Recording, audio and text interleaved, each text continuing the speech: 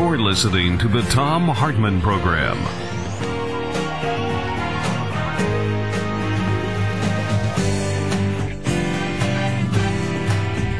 So has the war on Christmas begun? Has the war on religion begun? Is this a Christian state? What is going on? Is it possible that we could return to the religion of the founders? And here I'm talking about George Washington and Thomas Jefferson and Ben Franklin, the deists who saw divinity in everything, and perhaps save the planet. Scott Wheeler is with us. He's with the National Republican Trust, nationalrepublicantrust.com. Scott, welcome to the show. Hey, great to be with you, Tom. You have some concerns about the so-called war on Christmas? Well, I think everyone really should have concerns because when you think about it, no religion is as much of a faith as any religion is, and when you look at this firm belief in nothing, it's as much as a belief as anything else. Well, I don't disagree with you. I believe that atheism is a religion, but that's not the point that I asked you about. It sounds to me like what you guys are upset about is that you want to commercialize religion. You want companies to be out there saying Merry Christmas. You get offended when people say Happy Holidays, something like that. You want people to be saying Merry Christmas. Or am I misunderstanding your information?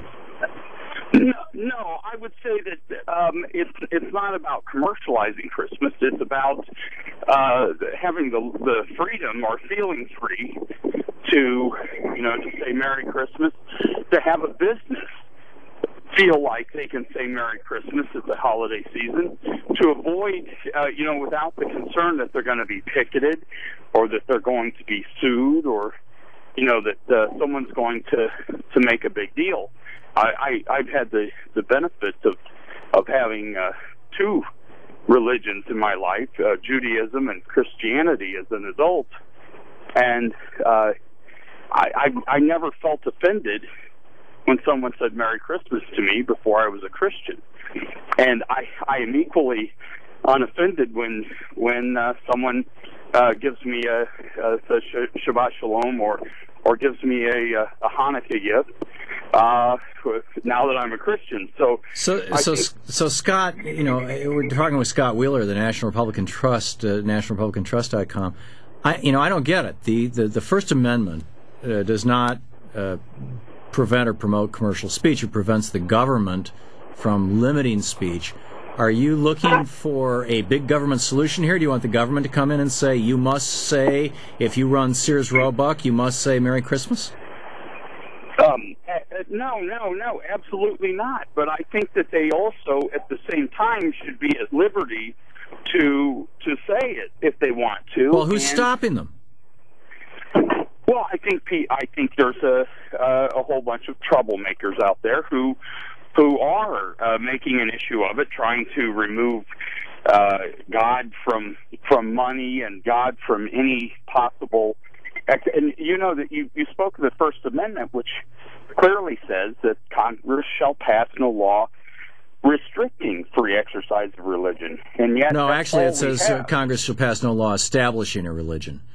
Establishing a religion or the free exercise thereof. Or the free exercise thereof, yeah. So it is a matter of I had this discussion not long ago with someone about they were afraid that Republicans would force people to carry Bibles to school, and I said, well, what would make you say that? I said, I think the Republican position is that everyone ought to be free to be able to take a Bible to school because you can't right now, but by choice. Certainly you can. There's no law against taking a Bible to school, Scott. There's no law against praying in school, and you know it. There is too. Well, there isn't. What the Supreme Court ruled was that a school cannot force students to listen to or participate in a particular prayer with regard to a particular religion. They can have a moment of silence, and they can pray however they want to whatever God they want or gods, whatever. But I just. this whole thing baffles me. Santa Claus, for example. Speaking as somebody who grew up a Christian, Santa Claus, the story of Santa Claus is a pagan story. The Christmas tree is a pagan thing. Back, in Northern Europe, back 2,000 years ago, when they were afraid that the sun was going to extinguish on December 23rd, 4th, 5th, at the winter solstice, the priest would go up on the highest mountaintop and find a big pine tree that had lots of flammable oil in it, light the thing on fire, say a prayer, and say, I'm going to reignite the sun. And the next day, the day would be a little bit longer, and then a little longer, and then a little longer, and everybody would go, he did it again. This is a pagan holiday. This is a pagan ritual. Why do you want businesses out there promoting paganism? I don't get it. It seems to me like the Anabaptists, who are the Watchtower folks? That's Jehovah's Witnesses. The Jehovah's Witnesses. I mean, they've got a right. They say, we don't want any Christmas decorations. We want nothing to do with this pagan holiday. Well, first of all, yes, absolutely, and your historical facts about Christmas are correct about the paganism associated with it. But I believe that. I believe that there's never a bad day to give thanks to the Almighty for the many blessings. But with money, I mean, Jesus threw the people out. He threw the money changers out of the temple. He was, his message was poverty. Rich man won't get through it. It's easier for a camel to get through the eye of a needle, and here you are advocating that the religion of a poor man who never owned anything and who openly advocated poverty should be promoted by profit. But Thom, the message of Yeshua, the Messiah, was that you can't live by these rules, and therefore I must. By what rules? By the rule of law which he was bringing. Jesus was a you recall rabbi. He said, "I came not to change the law, but to fulfill it." And right, but his message was, you cannot. There's not one honest man among you. You cannot keep the law, so quit pretending that you can. Quit pretending like Come on, Scott. That's Why did he die? He also said any person who breaks any one of these commandments is as guilty as if he broke all 10 of them. I don't want to argue religion here with you, Scott, but I can. Right, but you just baited me into this argument. Let me make the point. That is that the whole message of Yeshua was, and his death was, I'm dying for all your sins because you can't save yourself. You can't abide by the law. Okay, so his message was not go out and buy stuff, and by the way, have your merchants, even if they happen to be Hindus or Jews or atheists, say Merry Christmas. I think that again, it is a war of vapidness that is saying don't say Merry Christmas. It's not any law, and I. How is it any less a war of vapidness to say you must say Merry Christmas? They're being intimidated by these people who are anti-religion and who are anti-deist at all, which also happens to be a belief and a faith. If you don't. What's wrong with being respectful, Scott? If there are some, if there is somebody who is not Christian and they're offended by Merry Christmas, what's wrong with saying Happy Holidays? What's possibly wrong with that? I don't say Merry Christmas to people that I know are Jewish. That's not the point. But when I was Jewish, no, it did not bother me at all in the least. You're contradicting yourself. No, I'm not. I'm saying I don't intentionally say Merry Christmas to someone who is Jewish, but I went through parts. But you want merchants to. No, I'm saying if they want to, they should, and they shouldn't be intimidated out of it. Okay. They shouldn't be mocked and made fun of for doing.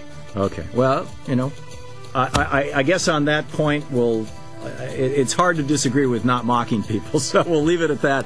NationalRepublicanTrust.com, the website. Scott Wheeler. Thanks, Scott. Hey, good to be with you, Thom. Good talking to you. This is the Thom. Yeah, it's this whole spectrum of stuff that I think in so many ways, whether it's the commercialization of religion, whether it's the the promotion of religion, the aggressive promotion of religion, the aggressive promotion of atheism, the aggressive promotion of secularism, fill in the blank. Fill in the blank. As long as all these different things find themselves separated and divorced from the idea that the entire planet is alive, we're screwed. And I think that these debates, these battles that we're having around the edges are so often missing that fact. There's one guy who has actually brought a modern version of deism, or really of animism, into the public discourse in a scientific way. That's James Lovelock. James Lovelock came along. He wrote this book about Gaia, the Gaia hypothesis. I think that was the title of the book. The Gaia hypothesis was the essence of it, in which he said the planet is a living thing. And here we are talking, the planet is a living thing. And if we don't get that, I think we're going to have a really, really serious problem. Roy Speckhardt is with us. He is the executive director of the American Humanist Association, AmericanHumanist.org. Hey, Roy, welcome to the show. Well, thanks for having me on. Thanks for joining us. You guys are running an evangelical campaign, as far as I can tell. Give us your slogan. No God, no problem. Okay. Why not no gods? Well, most folks in the United States think of it in a singular kind of way, although you're right. The diversity that we have here indicates that a God or gods would be more appropriate in some ways. Yeah, well, it seems to me that the debate that we're having with the National Republican Trust, we were just talking to Scott Wheeler, and he's all upset that people aren't saying Merry Christmas in the stores. And you, on the other hand, are saying, hey, why should you worry about religion? It seems to me that if we don't figure out a way to re-inject the sacred, and by that I'm not talking about religion. I'm absolutely not talking about religion. But if we don't figure out a way to re-inject that Carl Sagan notion of the oh my God, look at it all, the James Lovelock Gaia hypothesis, the sacred, back into our dialogues, we're going to destroy this earth. I mean, we're killing this planet. 90% of the giant fish are gone. The coral reefs are bleaching away. The sea level is going up. We're in the midst of the sixth extinction in the history of the planet, and full bore into it. And as by rejecting, it's fine with me if you want to reject a particular God, but are you guys rejecting altogether any sense of spirituality? Well, humanists and atheists and other skeptics see that there isn't evidence for believing things based on faith alone. That there should be testable information out there if we want to hold our ground to it. Now, of course, the stuff you're talking about now about global warming and the effects that it's having on the planet, and these are very testable things. And sure, I think humanists should be right behind that. Yeah, I mean, you want something testable. If I take my car apart in my driveway and then put it back together, I can turn the key and it'll start, assuming that I read the right manual these days. But if I take a cow apart in my driveway and then put her back together and sew her back up, she's not going to moo. There is something unique about life, is there not? Unique, sure. Yeah, I think that we have to be cognizant of that and have respect for life, and especially human life. Absolutely. Why especially human life? How is our life any different from all the other life? I mean, if the rest of life on this planet were to vanish, we would not be here. Oh, it's true. There's certainly an interconnectedness there, and we have to know that everything we do has an effect, and it's going to impact us down the road as well. Absolutely. So, Roy Speckhardt with the American Humanist Association, AmericanHumanist.org. Why not, instead of attacking God, monotheism, basically, why not promote deism or animism? Well, we're not attacking God, for starters. The idea, no God, no problem, is simply that you don't need to have a God in order to find the solutions. What solutions? To the problems that we have today, whether it's environment, economy, issues around morality and things like that. The answers aren't all to be found in religion. A lot of them are to be found right before us. Yeah, but if you want to talk in the singular God and you want to talk in monotheistic terms, I don't disagree with you. But if we don't reclaim our sense of awe at the broad, extraordinary nature of this planet, we're going to if we continue down the Cartesian worldview path, if we continue the Aristotelian, atomistic, it's all a machine, if we can just find the levers, if we keep thinking like that, we're going to kill ourselves. We're going to kill this planet. That's one view. I think that the idea that we should cultivate an awe and a sense of amazement at the beauty of nature is perfectly reasonable. I feel that way when I go out and do hiking and things like that. I don't think that it's something that that we have to have some reverence for something greater than all of us. I don't think there's anything transformational beyond what we have here today. Okay. All right, Roy Speckhardt, interesting conversation, and you can read all about it over at AmericanHumanist.org. Roy, how's the campaign going, by the way? Oh, it's great. We're getting a lot of action, and a lot of folks out there who thought they were alone and that they were the only ones who felt like that are realizing that they aren't.